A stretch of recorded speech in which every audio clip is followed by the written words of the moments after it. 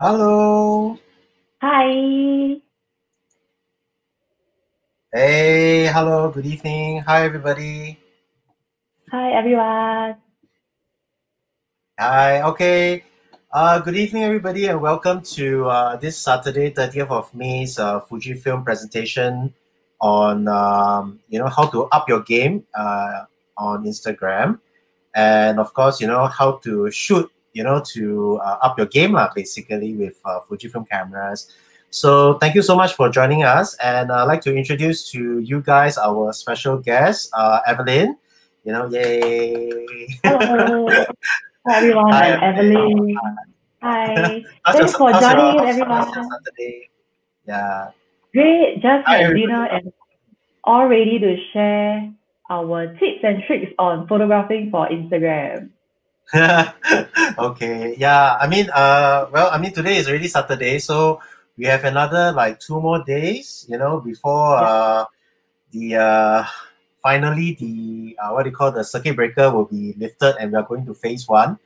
So I'm kind of excited because at least we are moving towards being able to go out again, and also to see our friends and catch up with our, our extended families, And any plans for you, Evelyn, after, are you going back to work, instead of working from home?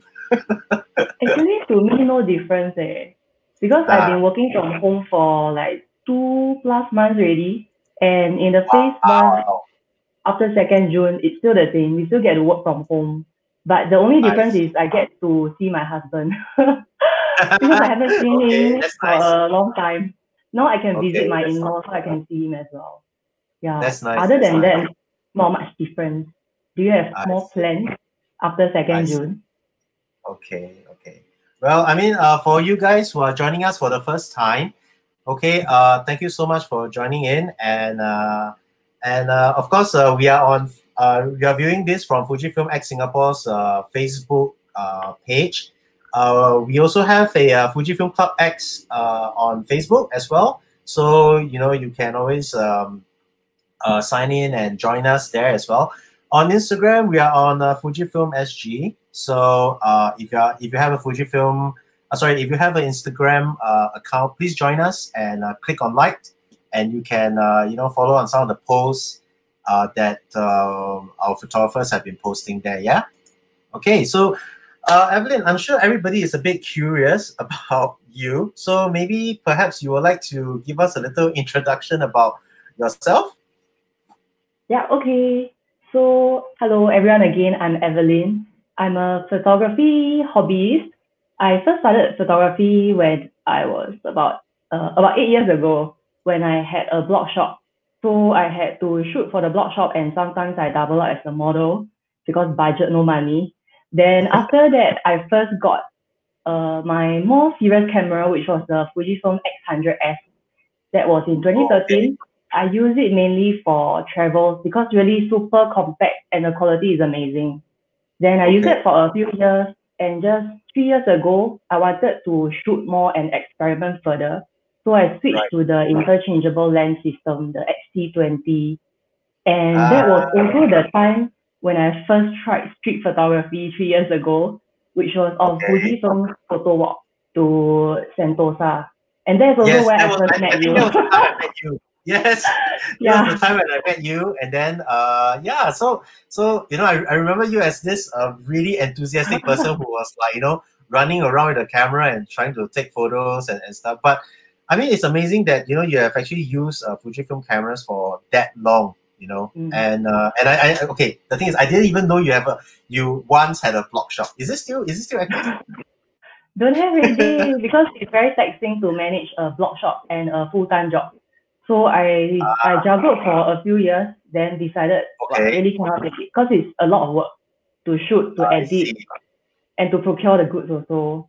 Yeah. But right now you're doing it for your this uh personal what do you call your personal Instagram account, right, which is AV Chang. Yeah. I can see that Yes. you're doing your workout challenges, and as well as these are videos and also for photos, and of course you also manage another similar for travel, Lens Go Travel account, which is quite Mhm. interesting as well. So you want to like share with us in terms of like how do you actually manage two accounts like that? Yeah, so I first started the personal account, but this account is also not my first Instagram account. It was after a phase in life. So after that Right. phase in life, I wanted to start afresh by creating a new account. And the Okay. Ave Chang account actually has more personal things and also Right. photos from my landscapes and travels. Then Okay. I started to do a bit of street photography a few years back, like I mentioned, but I thought Okay. there'll be too many things going on in my feed with street, travel, landscape, photos of me. So I decided to start another account just for street photos. So it's more focused. That one you will totally not see my face if you don't like my face. But it's really what I photograph. Yeah. Okay, okay. That's But nice because I see yeah. these photos are from that trip that you did with William. Like I think was it last year or the Yeah. year before, right? Yeah. So last year I went with Fujifilm on a trip to video for their web series. They had this Mm, series of travel videos on their YouTube channel. You can still check mm, it out. It's still there. So I went to Okay. Myanmar with William and another Right. videographer, Albert. So Mm. I posted a lot of Myanmar photos, mainly because I took a lot of photos on that trip and really, really Okay. learned a lot from that trip. And after Right. that, my friends commented that my photography looks a bit different after that trip. Different in I a see. better way. Yeah. Okay. So I Yeah. think learning. I mean, that's definitely good because um, as such, we always try to advocate in terms of like, if let's say you want to improve on photography, you can always get in touch with, let's say, the Mm, photographer that you are interested to learn a bit more on, because I think it's only through interactions and also through let's say learning on a more personal basis that you actually get to mm, improve, because we can read up as much as possible, or we can mm, even look through books and stuff, but I think the most practical way to really learn and to improve something is to go to somebody who you think that you can learn from, and then from there, you get some tips and tricks. And of course, you have seen the improvement in your photography, which is a good thing. mm. So buy more lenses. So far, you only got two lenses, right? I remember, because you have one kit I lens, have a right? lot You got, now. oh, you I have a got, lot of okay, lenses that's not bad. now. Very good, very good. Yeah, I started Okay, with the kit lens, the 1855. Then okay. I bought the, is it 55 to 200, the XT series, so that I can shoot Okay, further. yes. Then Okay. I bought the 35 f1.4, which I struggled for Mm. very long, and I keep discussing with you, should I buy the f2 or f1.4? Then most recently I bought the 56 f1.2. Yeah, that Yay! one Finally. really very exciting, very nice. Yeah, Yes, I thought yes. for very long, but finally I bought it. Finally, finally. That's good. That's good. Okay. Well, I mean, let's go into the topic in terms Mm, of shooting. Uh, well, as you can see, the shots that for your style of posting into Instagram, and my style is a little bit different.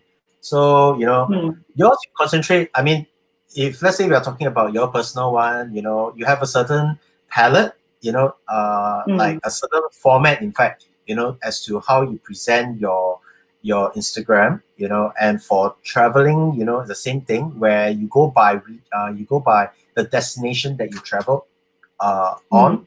Whereby for mine, because mine, I started using Instagram back in November 2010.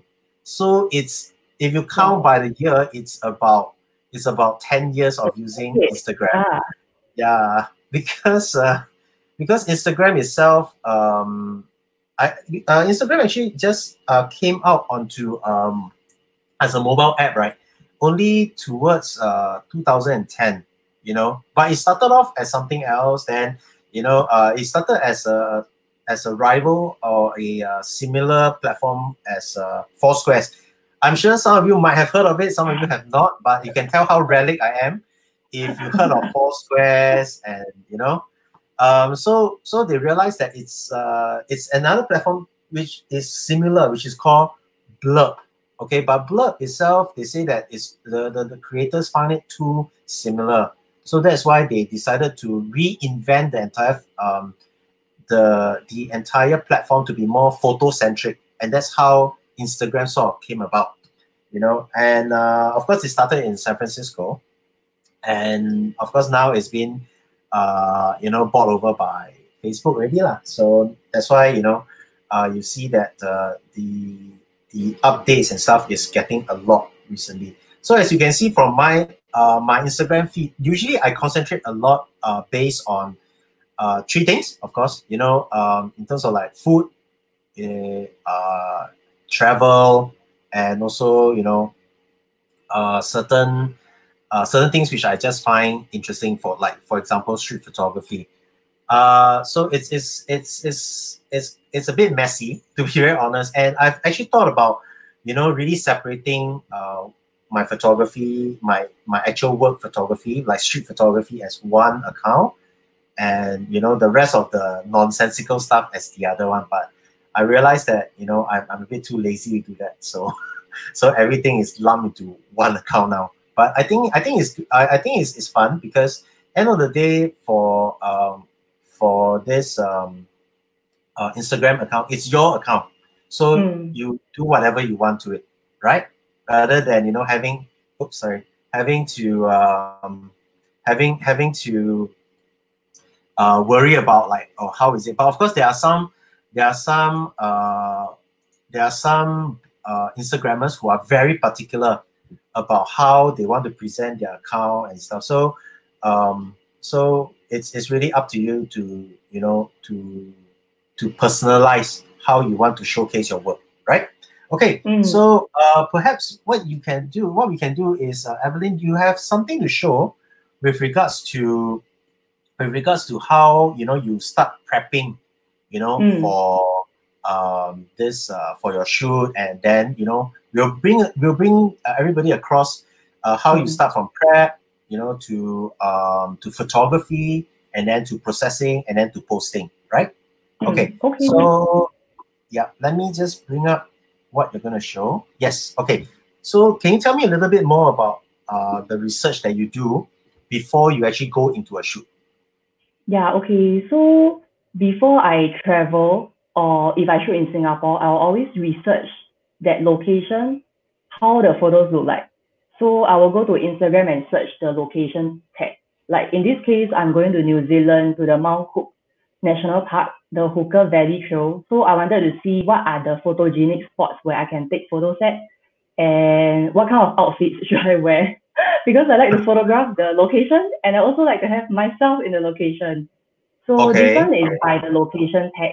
I will look at the top photos, but I will also look at the recent, because recent is more representative and raw and unedited. The top ones, as you can see, is like all super good quality, and I think a lot of light, which may I not see. be the true representation.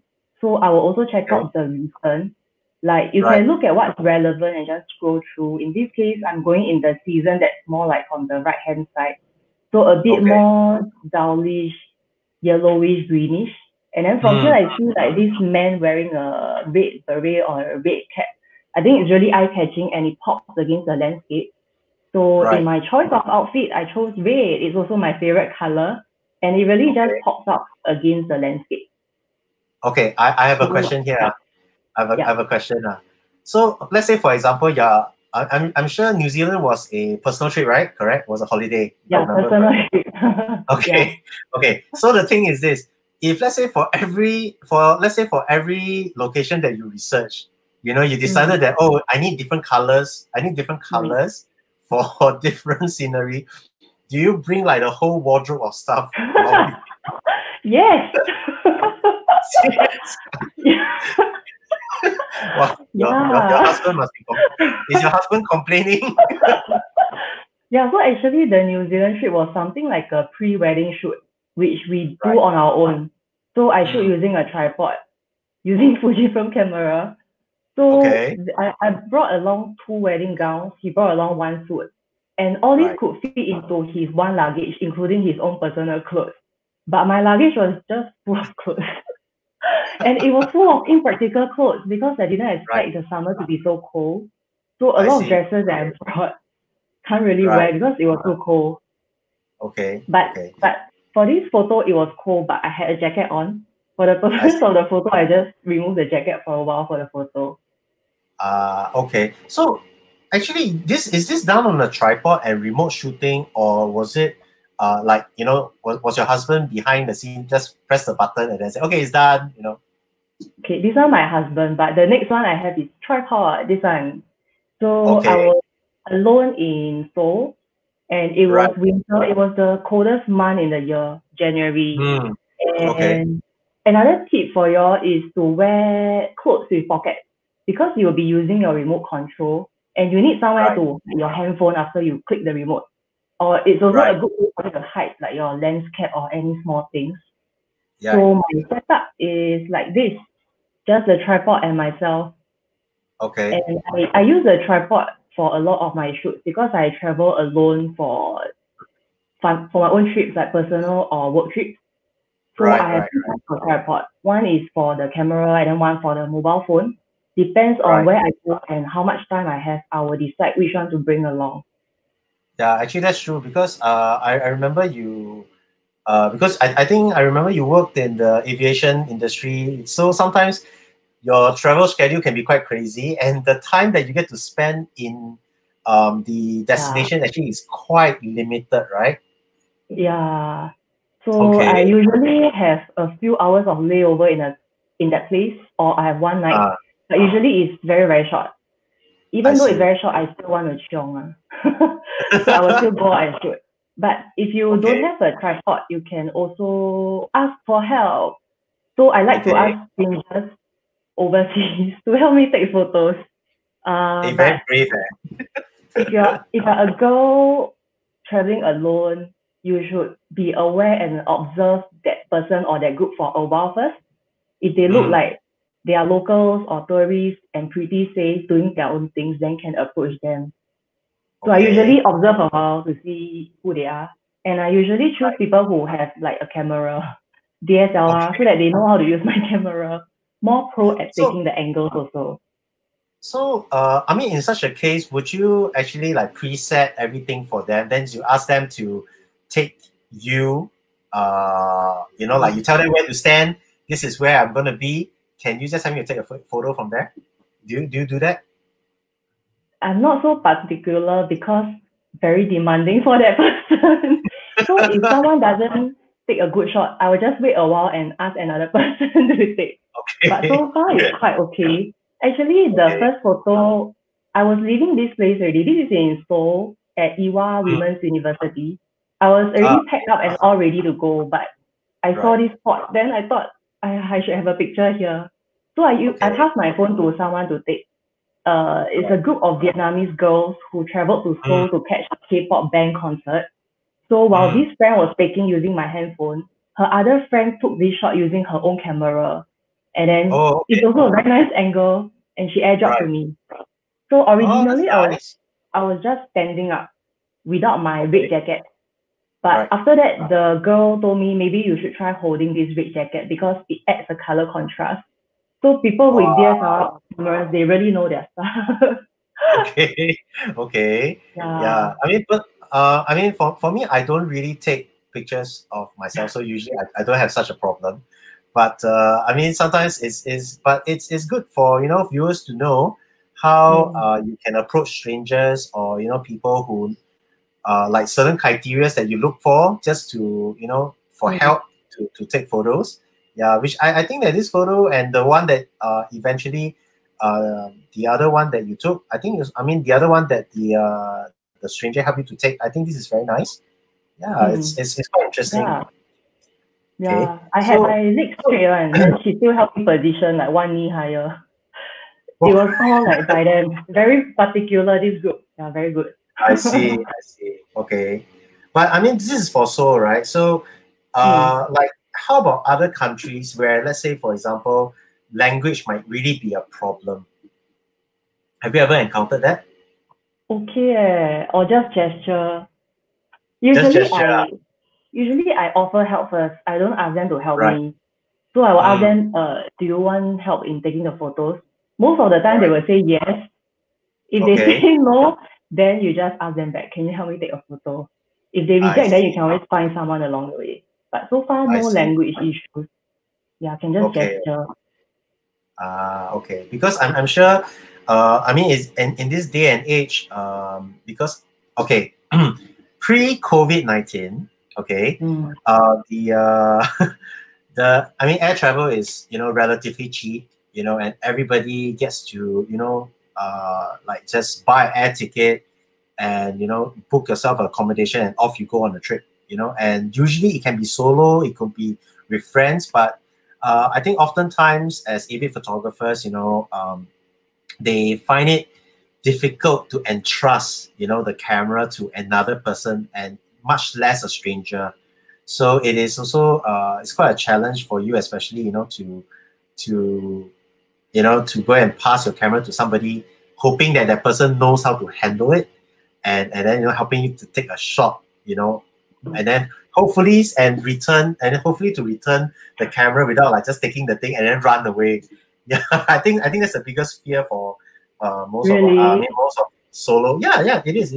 You know, See? when I travel when I travel Yeah. also I tend to be really cautious about uh, how I would handle cameras to people. So usually what I either do is I pass them a relatively cheaper camera because I always carry about 2 to 3 cameras, right?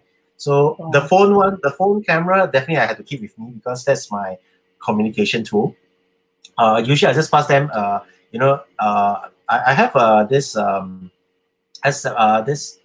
SX70, I think it's Mm. an X70S, X70. which is a Yeah. point and shoot. Yeah, which is a point and shoot camera, which gives till today, I still love that camera because it's one of the most compact cameras Mm. around. Of course, there's already a successor to it, but I still have the X70. But that one is one of the best cameras to just pass it to somebody, asking, "Oh, can you just help me to snap a picture?" And then take already. Then that's about it. Yeah. So I mean, so these are some of the shooting tips that for travelers. Okay, but for me, my shooting tips actually stems from posting food shots, okay, like going to cafes and what I usually do is, um, I would actually find cafes that will give me the best kind of aesthetic because end of the day you have to remember you can actually put it up onto Instagram and of course for Facebook as well. But for me, I usually usually I'll just what do you call that? Try to keep it to Instagram because I find that Instagram with all the hashtag and I mean the way it's being shared, information being shared, it's actually a lot more engaging as compared to Facebook because Facebook has so much security restrictions, right? So no, not everybody is able to see what you want to show them. So some of the shooting tips for for viewers who likes to shoot food like me, always look for the lighting. Okay, use natural light if as much as possible. For me, like for example, when I was in Melbourne, for people who has went to Melbourne, I'm very sure you have heard of this cafe called Loon. So Loon itself has this most awesome bakery stuff. Okay, their croissants, their, you Yeah, know, I want to try. yeah, It's very yeah, minimalistic, right? It's just like a slab yes, of it is. concrete. Place the croissants there. I've seen Exactly. it all. So basically, it is some sort of a warehouse, artistic looking place. Okay. So everything is very stark, very industrial. Okay. The good thing about Loon is that it has a lot of big windows. So for me, right, whenever I go into a cafe or a restaurant, usually I'll always ask two things. One, is photography allowed? As you know, these days some people are, I mean, some restaurants and they are very particular about how their food is being presented. So there's a lot of people who waste a lot of time shooting their food and then not enjoying the food. And when the food turns cold, they start to make the complaint about things like that. So usually I'll ask for permission if let's say it's possible to if it's photography even allowed. If there is, okay, that's good. Second thing I'll actually ask and look for is to look for a spot where there's natural light. Okay, so for thankfully for Loon, it itself is lighted in certain ways, so you can actually find spots to take photos. Or but I know sometimes lighting itself may not be something that you can control. So what happens if let's say you can't control the lighting, right? So for me, usually I would suggest two ways. One, if you have natural lighting, okay, take a wider shot. Okay, show more stuff. And because you get to see the context of the shot. Because later on, when you crop the shot or when you are posting it on Instagram, it actually looks nicer. But what if you encounter a situation where you go to a cafe all the lights are just down lights. You know, there is no there is no there is no proper natural lighting or lighting that is nice enough. Actually, my suggestion would be to shoot close. Yes. Okay. So a lot of people is so afraid to crop in close for the shot because they want to show everything, right? You know, for food, usually we want to showcase a flat lay so that you see all the dishes and stuff. Yes, it can be done if you have good lighting and you don't have a downlight that casts shadow, you know, on your body or your camera when you're holding it above the food. So my suggestion is take a few angles. Okay, find the most appropriate angle. If you really cannot find a lighting that is nice enough, just go in close on the shot. Yeah, you know, so that you can actually get a focus point. Okay, like for example, this delectable muffin. I hope everybody had your dinner already. But this muffin itself was one of the really enjoyable ones that I had when I was in Melbourne. Okay, Where's the and light coming from for this okay, one? okay, the light is actually coming from the top. You know, there's a down light, okay, and then on the left of the photo is actually the open concept bakery where there's a lot of fluorescent light. Yeah, so there's a few like mixed lighting that's going around.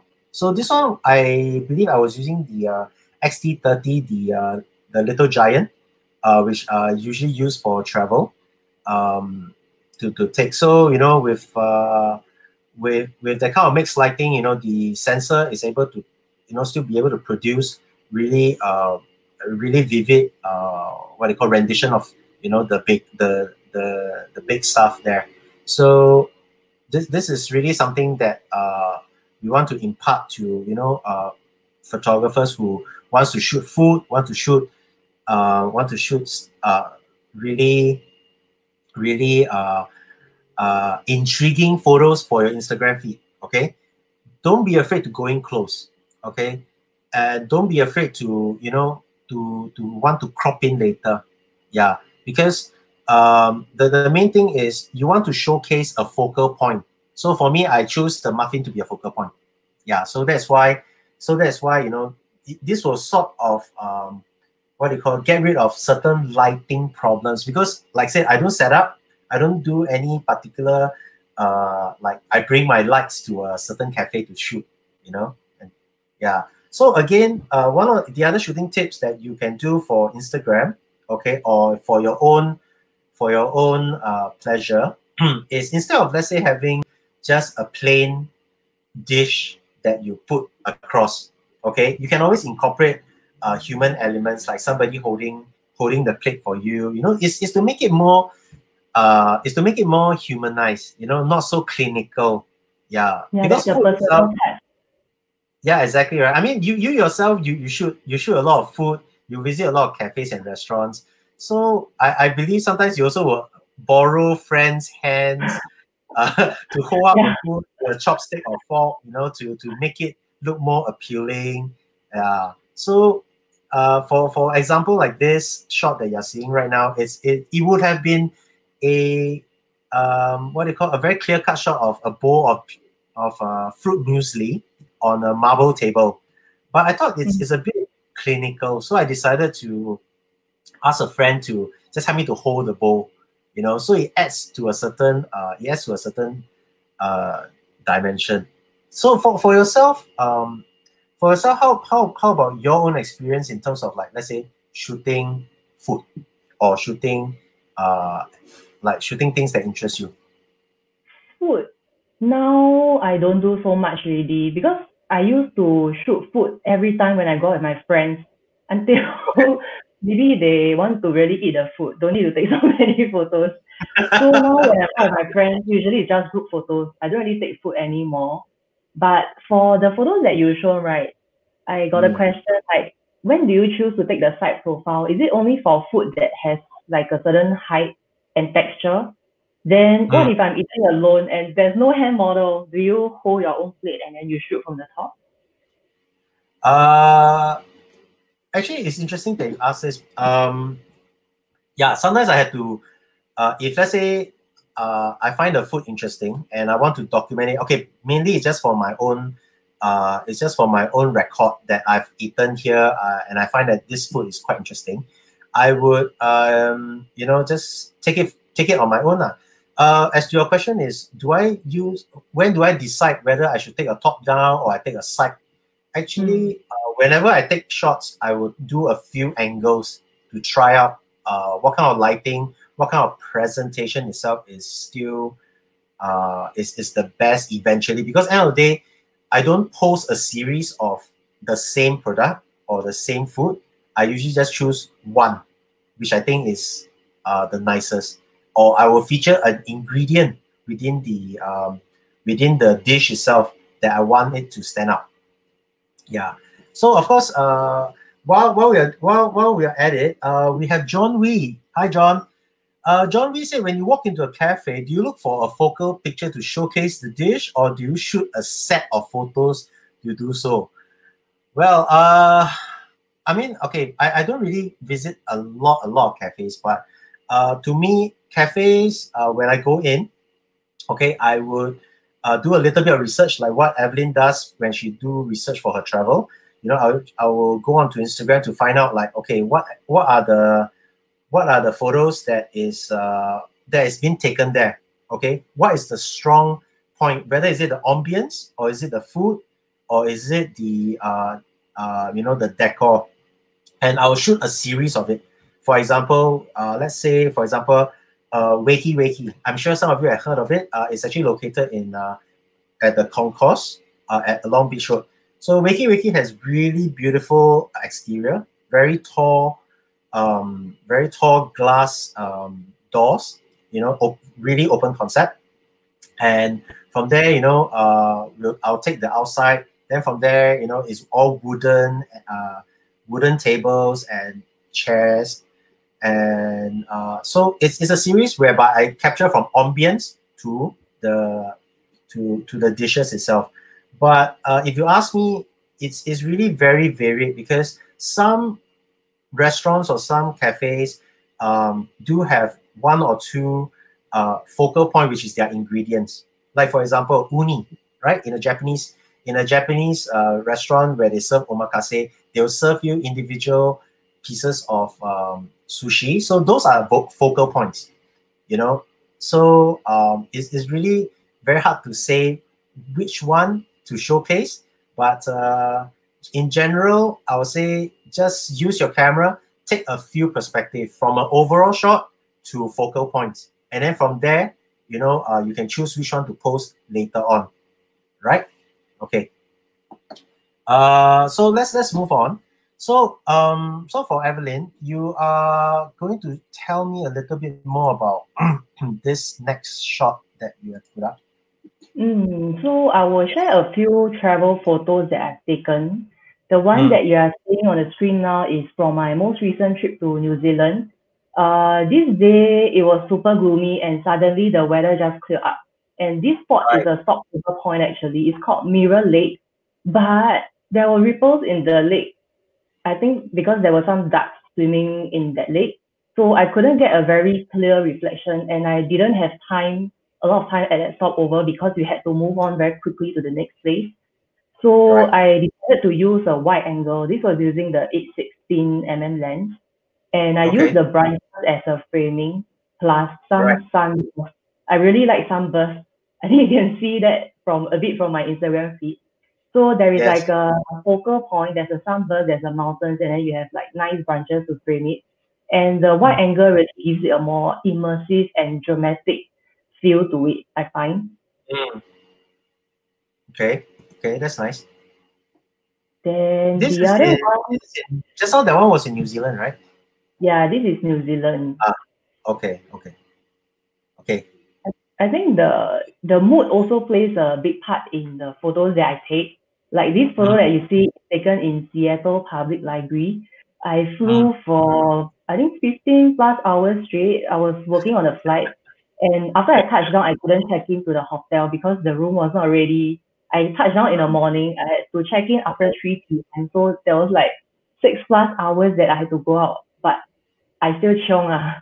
So I go out, walk around and shoot. And at this Okay. library, the architecture is really very beautiful. You see the lines from the windows, and it's very high. I Mm. think 10 stories high. So I took a lot of shots from the basement until the level 10, all kinds, like Wow. people reading books, the whole architecture and all. But my favorite photo has to be this one where the light hits this man reading, because it's like Okay. a natural spotlight, and it, to me, it shows me that kind of quiet moment that the man Mm. has with the book. Like it's really a peaceful moment that he's focusing there. It's just him and the book. And this picture Okay. to me just shows that. Right. Wow. Usually, Okay. yeah, usually I take more brighter photos, but that day I was Yes. tired, so maybe I went for this kind of more moody look. I don't know. Do I you, see. does your mood play a part in your photos? Actually, it does. I think a lot of, I mean, AV photographers may not understand, like sometimes why they are getting certain shots and why they are not getting certain shots, even though they might have done or shoot at the same place for some time. Actually, to be very honest, you know, your own personal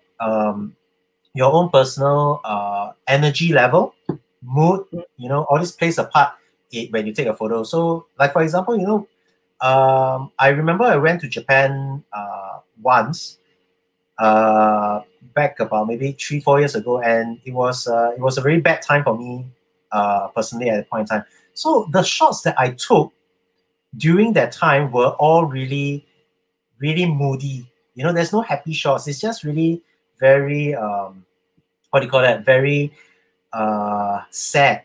You know, very lonely. Very shots that is like definitely not normal. How normally I would shoot. You know, for street photography.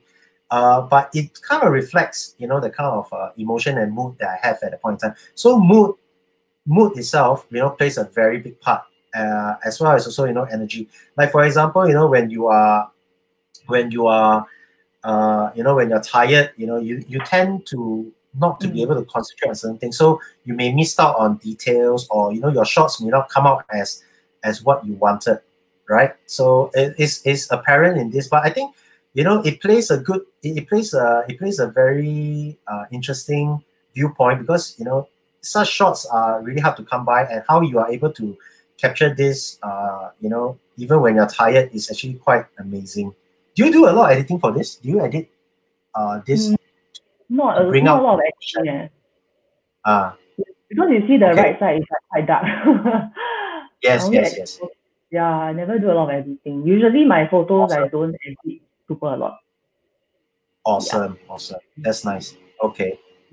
I have the next one. This is also Mm. Seattle. So this is the Seattle wheel. I took Right. some normal shots. Then I looked for alternative framing. Is when I saw these logs on the fence. Then I was actually Mm, shooting it, but then I saw the wheel behind, and it was like the evening hour. So the sun casted a really nice glow on the metal logs in mm, the foreground. So mm. also how you can play with perspective, and not just the usual shot, you also try to get your own perspective shot. Right.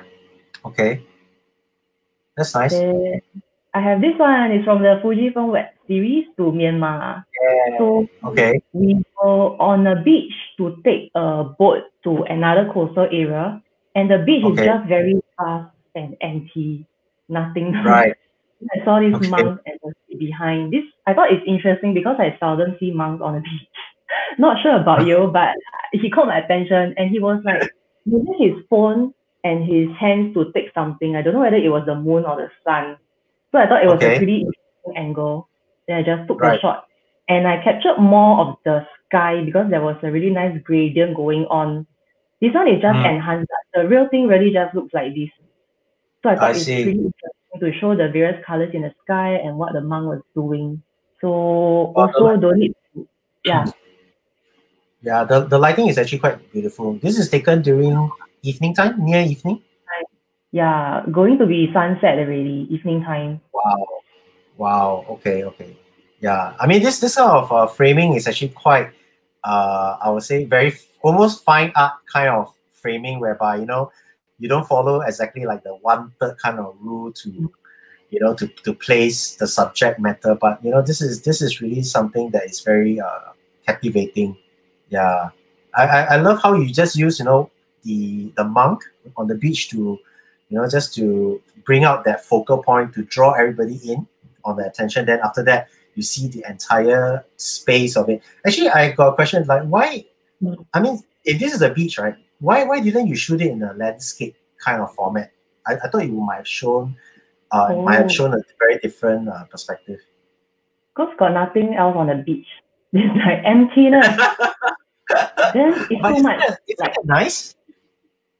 I prefer the sky compared to the sand. I was really trying to catch all the colors in the sky. If I don't take in I portrait, see. I don't think I Mm. capture everything. And this was taken on a 56 lens. So I was a bit of distance Oh, away from him. I'm not using a I wide see. angle lens for this. I see. I see. Okay. Okay. Then Nice. Okay. another one from Myanmar is this. We went to a pottery village, and when I Mm, knew, I was really excited because my CCA was pottery when I was in secondary school. So I mm, was excited to shoot for a craft that I know, like I know how things are being made. So I shot right. with even more energy and passion. Then Okay. instead of normal shot, I also took a top-down shot. This was Mm, using, I think I was tiptoeing and using the tilt screen to see top-down how it looks I like. see. And just nice, there's like a triangle formation in her hand. So there's Yes. some Mm, shapes and lines there and some mm, circles mm, on the pottery. So I thought it's mm, an interesting perspective. mm, mm.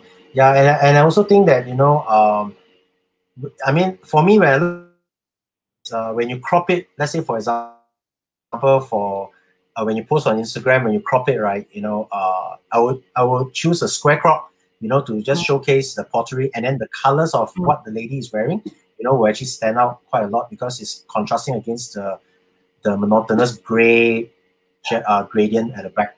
Yeah, nice. Okay. Okay, so I mean, for shots that you want to post on Instagram, there's a few ways that you can generate a consistency look. Okay, so for me, when I look at this Instagram, okay, for people who okay again back to shooting food, so you know, consistency for me is mainly the colors, and also it can also be an angle as well. So this is like taken. Sometimes I prepare lunch, you know. So before I will just take out my camera and just shoot my lunch. So a certain consistency that you can see is that, you know, the angles of the bento box, you know, the colors. For me, food itself, it has to be colored. You know, it has to be, you know, appetizing. So the color must stand out for me.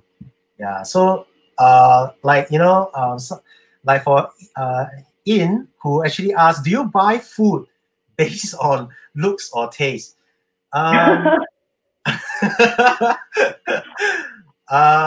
to be very honest, food taste comes first, lah. Okay. Then it's really up to you to present it. Whether is it something that is Instagram worthy. I mean, sorry to say, end of the day, you know, I don't really go for likes. I don't really go for likes on my. I would usually buy the food that I like to eat, and then after that, I would choose to post the photo whether is it a good photo or not. Yeah, but as you can, I mean, for a lot of friends who knows me, you know, I don't usually post everything that I take. You know, out of like 100 photos, maybe I'll just post one. Yeah, so that's just me. Okay, so again, consistency with the looks. Yeah, so you can also choose a very different way of presenting food. If let's say right now everybody's at home, right? Okay, find food that is interesting in geometry. Okay, Mm. like for example, rice dumpling is the season is coming. You know, so recently I just managed to get one, and I started to just play around with colors, play around with the shape, and this is lighted from the kitchen, so there's no additional lighting, so you can see there's multicast of soft shadow, like, you know, but this is as natural as it comes. Yeah. So, or if not, you can always play with patterns if uh, you're posting on Instagram, like for example, like this. Uh, of course, this was when when restaurants are still before the circuit breaker. So something so random, but there is a certain pattern to it. Yeah. So you can always try out these ideas whenever you are using your Instagram to post, and you can choose it. All these pictures, right, works well. Whether is it square crop, is it a landscape, or is it a portrait crop? It will works the same, because at the end of the day, you are basing it on the concept of a repeat pattern or a certain focal point. Okay. Okay. And of course, again, right now we are going to share a little bit more on selection and curating your shots. Yeah, because I think this is also very important, especially for Instagram, because we can post a lot of stuff, but end of the day, you want your photos or your posts to stand out. So there's usage of hashtags and location tags. This will help, but end of the day, it's still about what kind of photos that you put up on your feed that will attract the kind of attention from people. Like, for example, for Evelyn, she has been putting up videos and photos of her workout.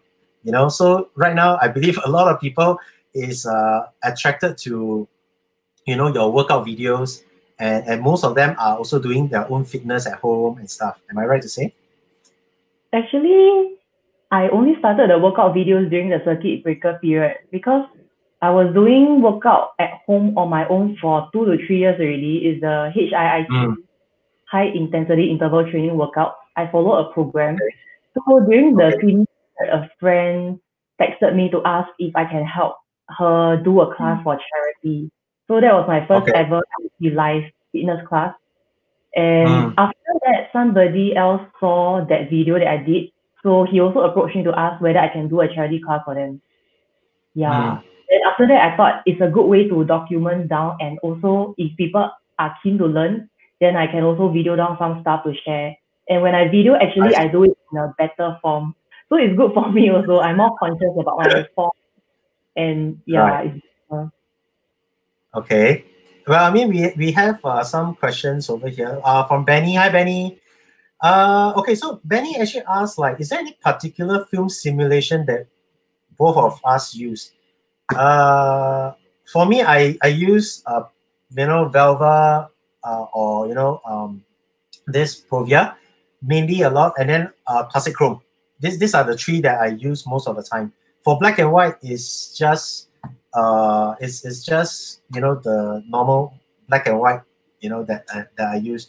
Or if not, I just convert later on in post editing. Yeah, but mainly it's always Velva and Provia. How about Evelyn? I shoot mainly in Provia, but I have this Okay. particular setting on the camera that I really like to use, which is that bracketing option. So I can Mm, customize three filters, three film simulations in that bracketing. So one shot, mm, then three film sim will come out in the exact same shot. So I I usually set see. it to Provia, Velvia, the vivid one, and classic chrome, Mm. just to Okay. see how the colors turn out. But if it's sunrise, I sunset, see. I will choose Velvia, like more vivid colors. Yeah. Of course, of course. Yeah, recently Mm. I've been using Velvet to capture this sunrise as well. So the colors will tend to come out better. So I don't even need to edit at all. It's just to check whether the contrast or the shadows are there. Yeah. Well, we also have another question from Santo. Hi, Santo. What's your tips for a great picture in Singapore? Hmm. Yeah, recently I've been editing some photos from my archive since unable to go out to shoot. Uh, what I edited are like landmarks, and I really like sunset, and I can't wake up for sunrise in Singapore. So I like to choose those sunset pictures with some iconic skyline in Singapore. And recently I Mm, just did that thing where I pieced two separate pictures together. So it was of mm, the Marina Bay Sands, that skyline. On the left side, there's a Helix Bridge, there's MBS. On the right side, it's all the hotels and the floating mm, platform. And when I mm, shot it, I didn't realize I could take a panel shot. So I took like two separate photos on the left, on the right. Then recently I found out how to stitch photos together and later upload it on Instagram as like a long panel form. So I was really excited when I found that technique. So I quickly share on my Instagram caption just so that others can know also. And hopefully they can cut down on the learning time required. Because I spent a few hours learning it, but through that caption, maybe people can learn in 10, 15 minutes. But we can all build on each other's idea because after that, Ron commented to say he has a better idea to even cut down the time. So when you say you have an idea, actually people can build on your idea and then you can learn and grow from there. So that's also one beauty of connecting on Instagram to me.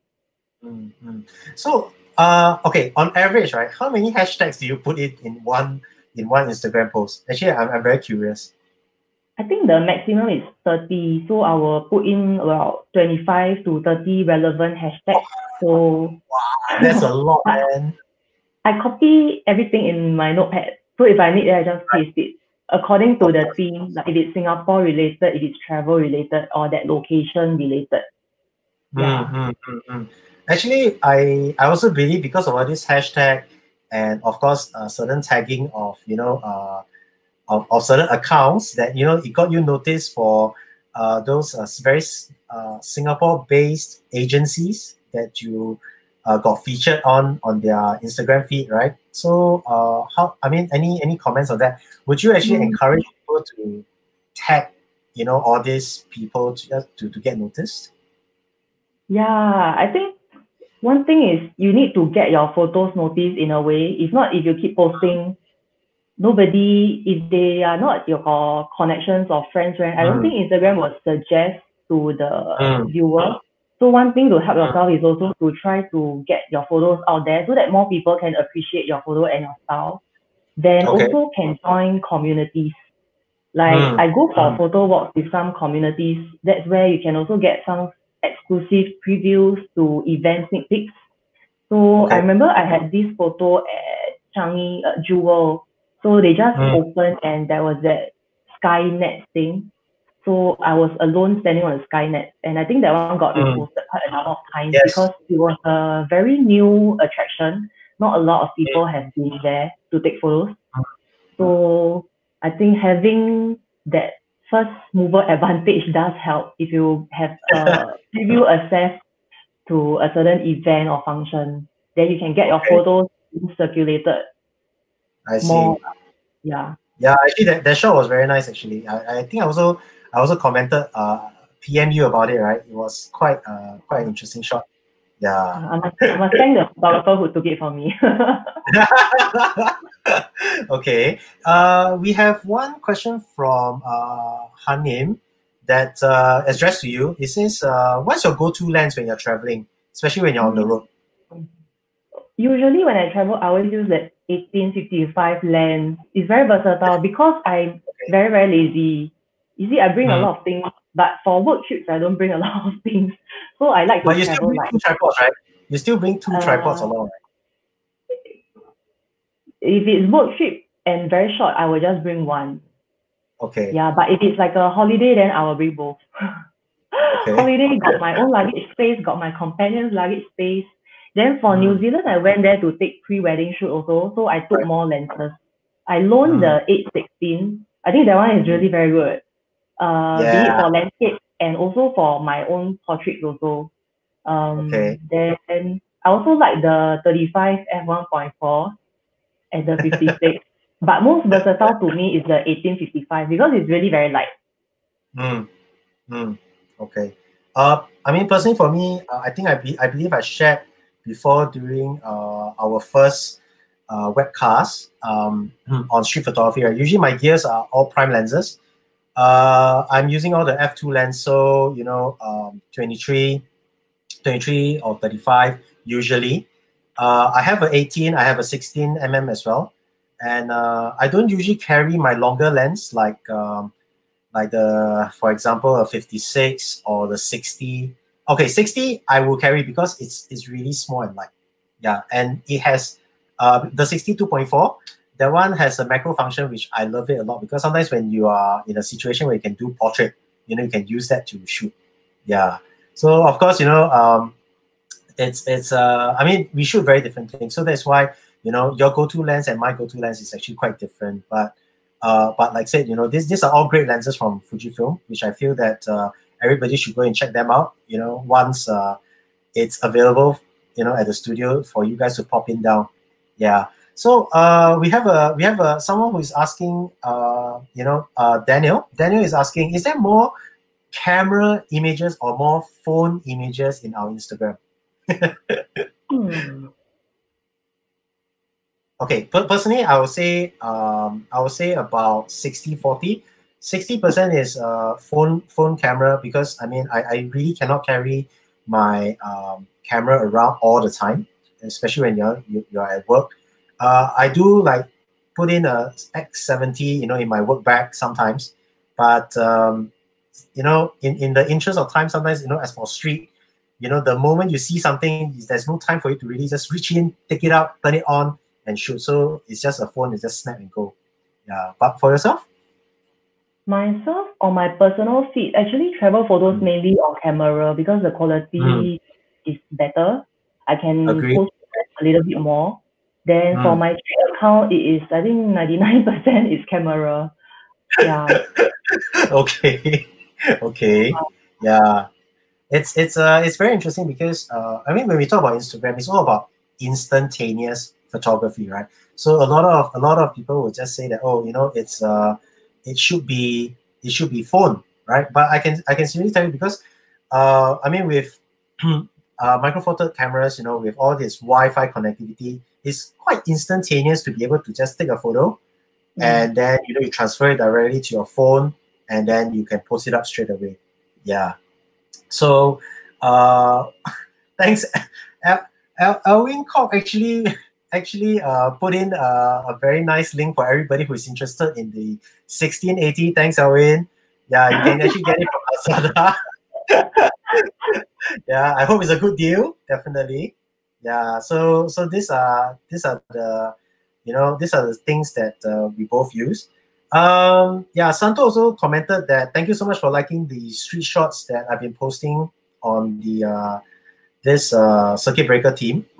Yeah, I'll talk about that maybe towards the end of this session on what's upcoming for this project of mine. Okay, so let's go back into the topic, whereby, you know, before on the selection and curation. So on selection and curation, we have to remember that, you know, for Instagram posts, or, you know, there is a certain format that Instagram actually adopts. So as you can see here, the crop, of course, is 1:1, but the pixels that they use, okay, the pixel count is 1080 by 1080. So you just have to remember that. So that's the maximum width of a post on Instagram. So I would actually suggest for everybody to, you know, just upload the highest resolution that you can, because if, let's say, if you upload anything that's lower than 1080, okay, Instagram will automatically resize it up for you. So that's why sometimes you might see that the post that you put up is actually not so sharp, or is pixelated. Okay. An example of how I'll usually select and curate my shot for Instagram, okay, is that for example, this is a shot from the camera itself. Okay, I was using an X Pro 3, okay, on this, and I shot it from a top-down position, and the original ratio, I set it as 3:2. Okay, this is the original ratio. But when I'm posting it, it gives a very different feel the way you select your crop uh, in Instagram or anywhere else. Okay, if you are posting it on Facebook, right? So for example, okay, this is the 1:1 crop. So a square crop actually kind of gives a slightly different feel to the whole picture. Just now there's a lot of negative space where you just see, you know, two red dots or two red umbrellas, you know, at the side. And right now, when I crop it in to 1:1 square, you know, it sort of forces the perspective to concentrate a lot more on the space, the dividing of space between the platform, before on the pavement and the road. in contrast to the two red umbrellas. Now, in any case, I can also crop it to I can also crop it to a 4:5 ratio. Okay, concentrate on the person itself. So different crops gives very different feel to how you present your photos. So if so for me, because as a street photographer, I mean I've trained myself to look at certain composition, you know, so as to give myself a little bit more option when it comes to post processing later on. You know that I'll be able to find at least a proper ratio of cropping to be posted on social media. You know, to showcase what I want to showcase, right? Okay. Then how about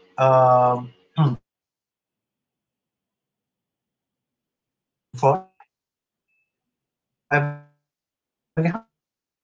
how do you actually select and curate you know, the photos that you want to put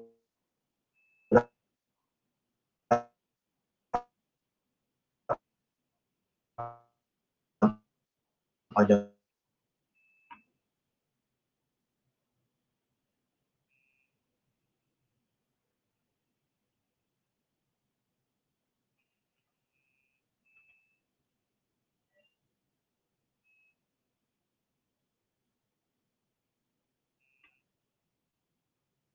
Sorry, not sure if I'm lagging. Can you still hear me fine? Can you guys still hear me?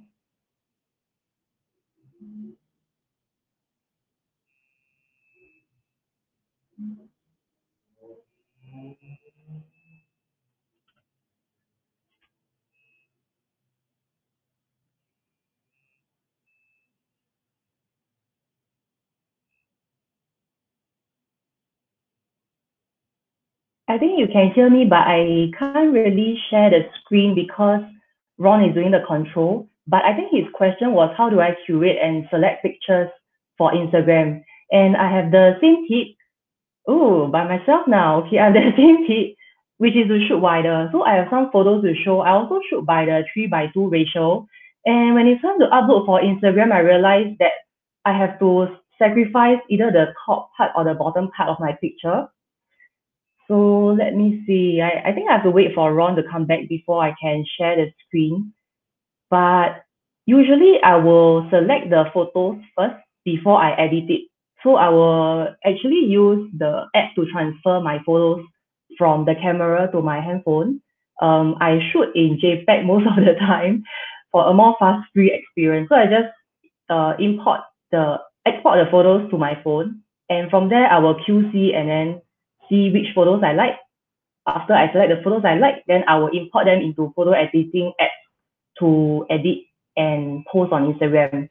But when I shoot, I don't really take note of the aspect ratio. Oh, hi Ron, you're back.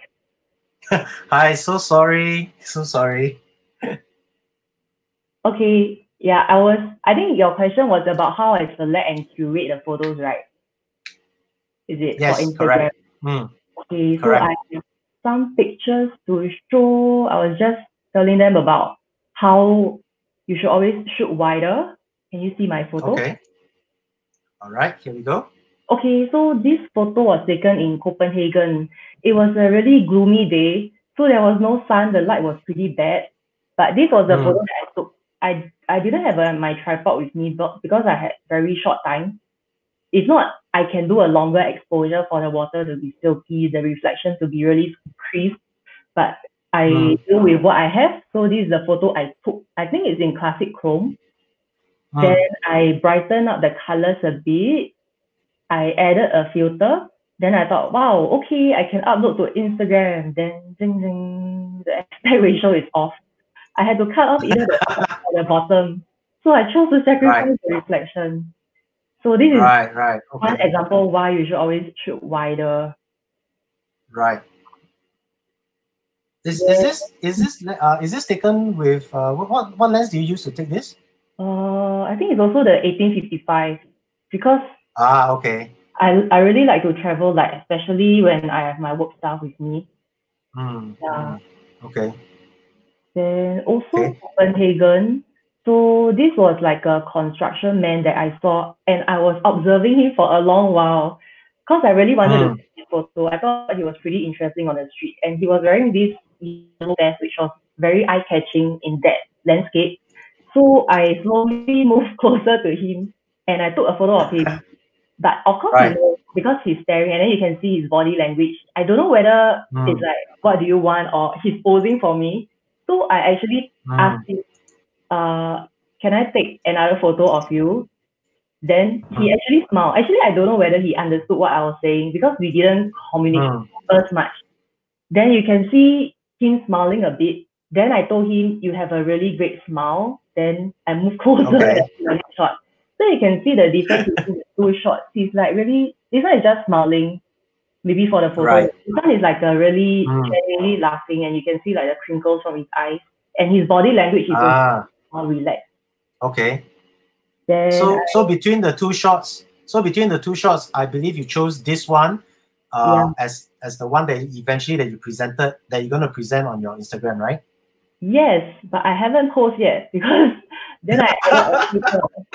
Yeah, I'm very bad. I just edit and then I keep it first. But I think when I present it, maybe I will crop it to a square because the things we Okay. don't really need to see lah. They are quite distracting. I see. I see. Yeah. I mean, at least you gave yourself, some basically some cropping room. So again, again, I mean, in the earlier part, I did mention about like cropping in close or don't be afraid to go in close.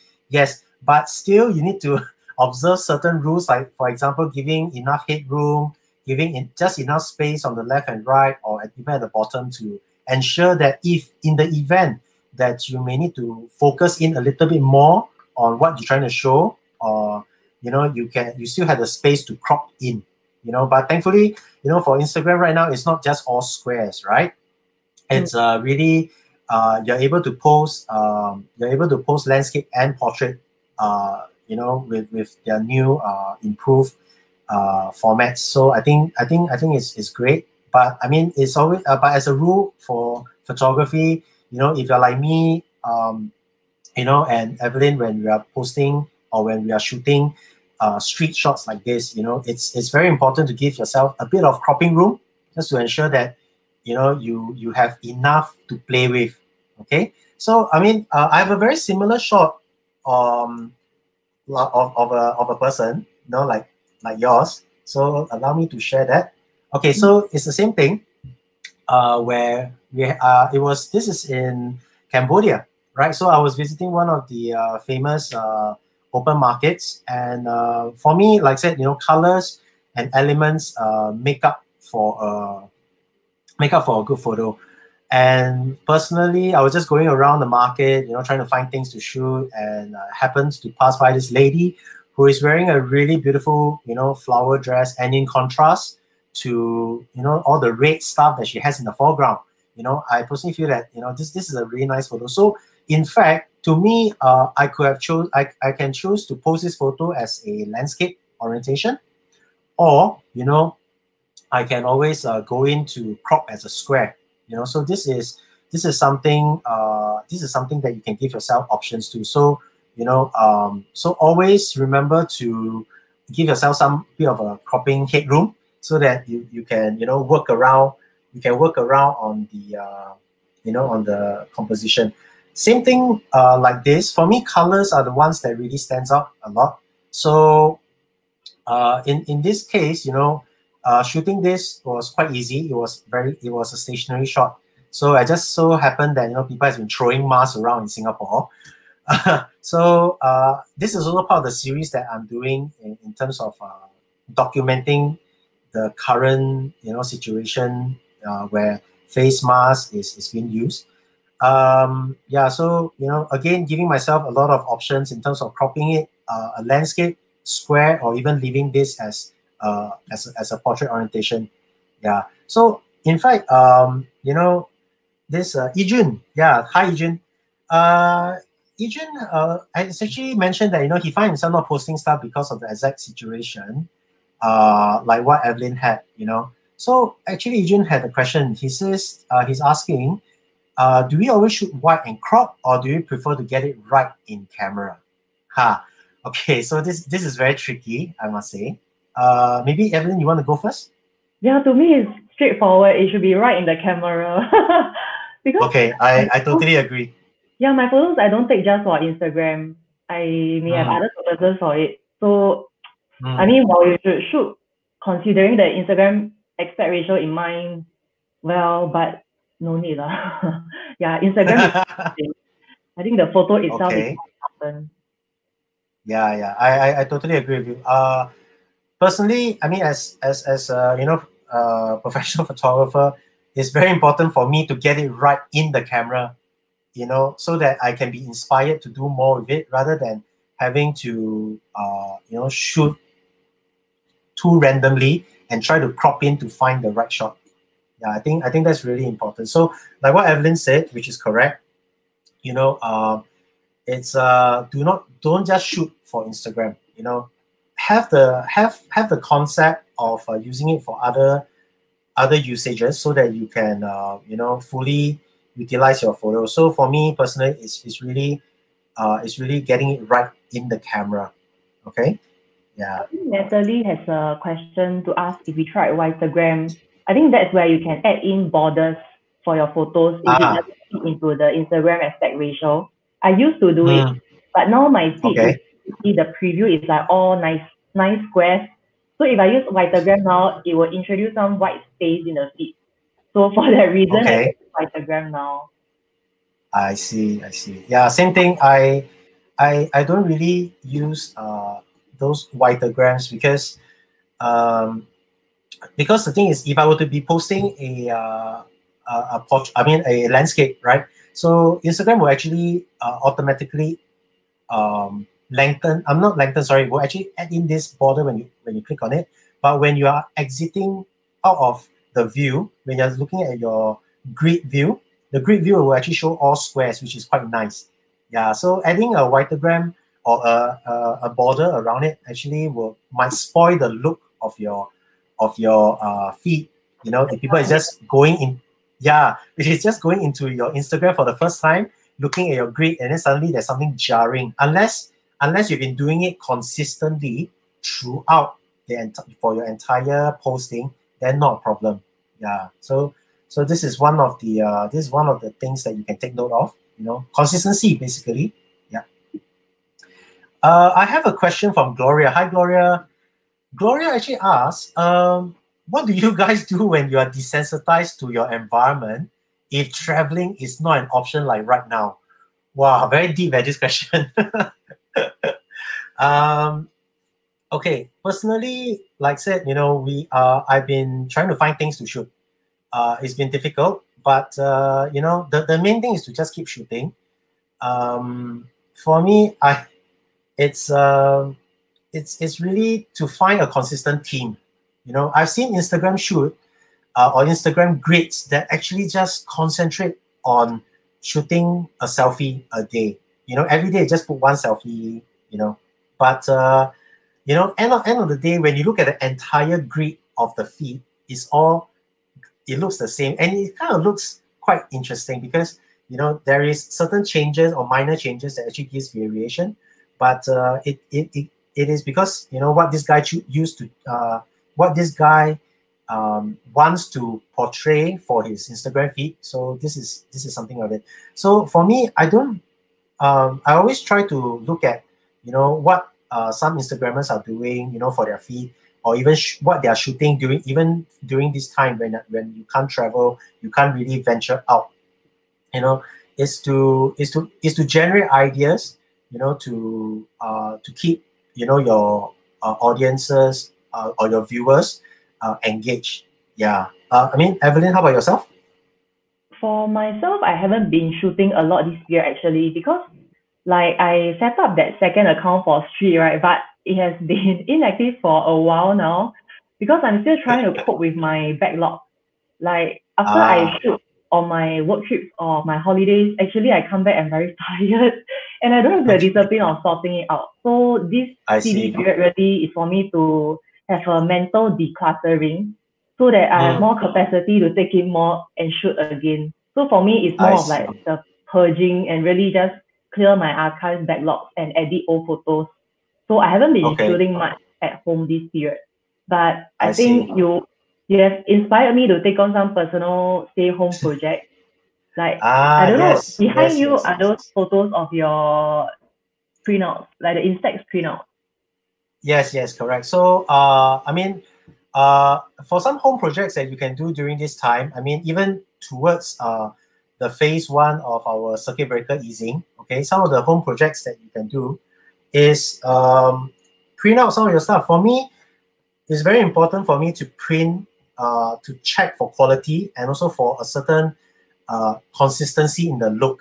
So what I have done is that during this timing, during this time of stay home, I've been documenting the 50 over days of uh, what do you call the 50 over days of circuit breaker.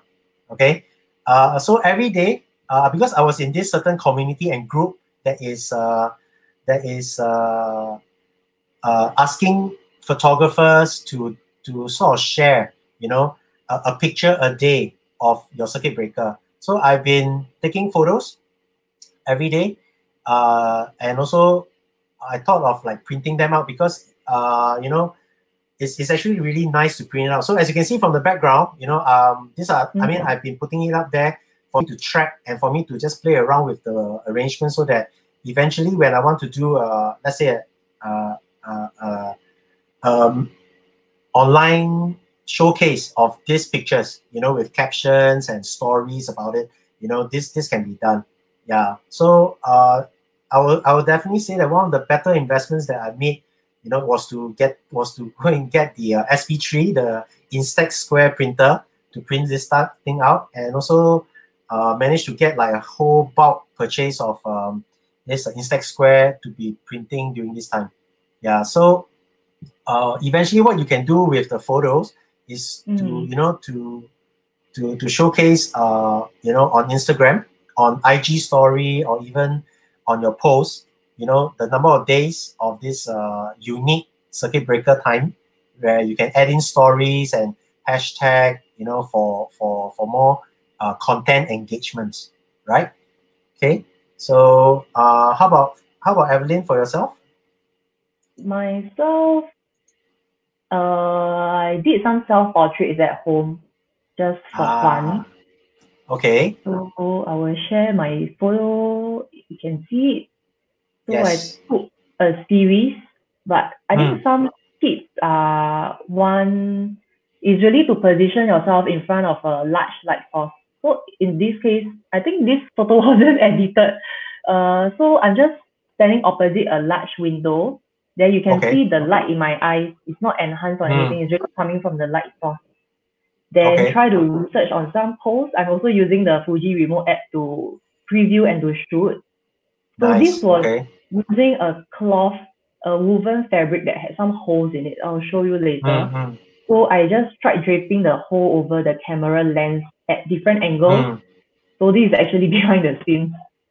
Then Okay, this okay. is the effect. It creates some sort of a more soft and mysterious look to me. Mm, mm, Yeah. Then, but if for people like me who don't really know how to pose using your hands, awkward hands, right, you can also hold something like a camera. Even nicer if it's a Fujifilm camera.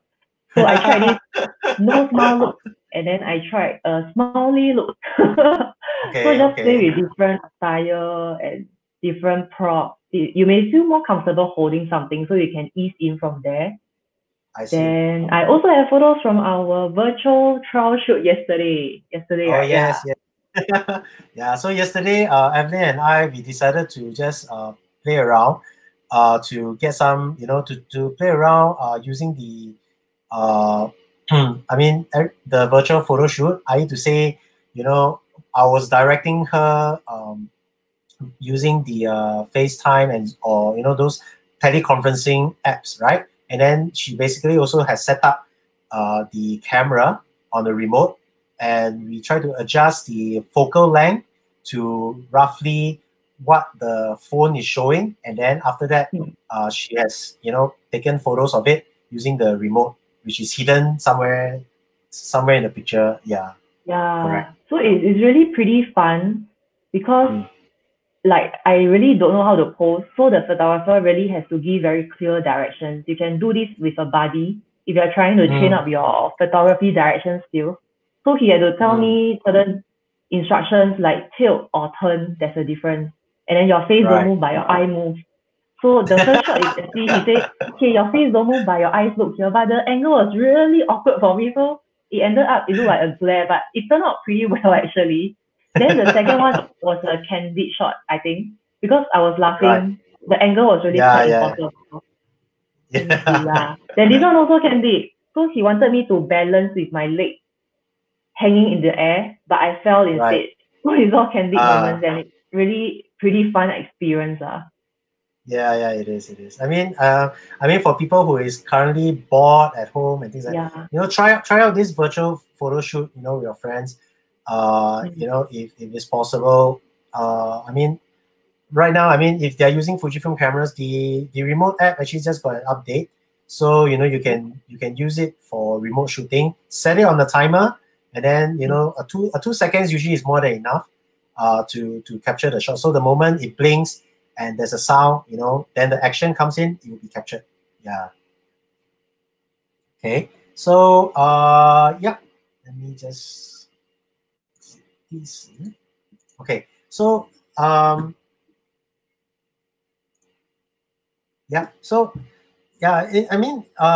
with also the very recent Fujifilm update, you can actually use the Fujifilm cameras as a webcam, as what Benny has actually mentioned. But of course, right now it's only limited to the GFX and the XT3 and 4 and X Pro series to link up to your to your computer as a webcam.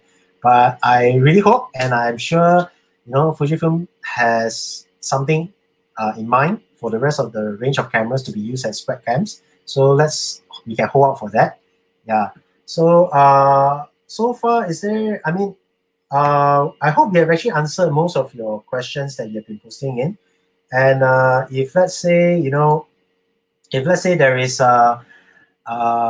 there's any new updates, do keep track on Fujifilm X Club and Fujifilm X Singapore, where we'll post certain notification if let's say there is a new up and coming changes or new talks that's coming up, every on Saturdays to let you know on what certain topics that you guys like to talk about. And also feel free to follow us on Instagram. So Evelyn's one and mine is actually shown on this slide. And then of course, again, thanks so much to Fujifilm X Singapore and for this opportunity to share on how you can actually up your game in Instagram. Do join us at Fujifilm Club X, because this is where the Facebook page where a lot of us are sharing shots taken with the camera and the lenses, and there are a panel of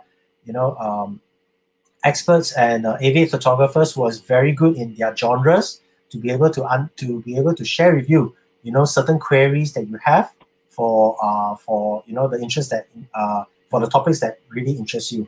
Yeah. So I really hope that you enjoyed this session.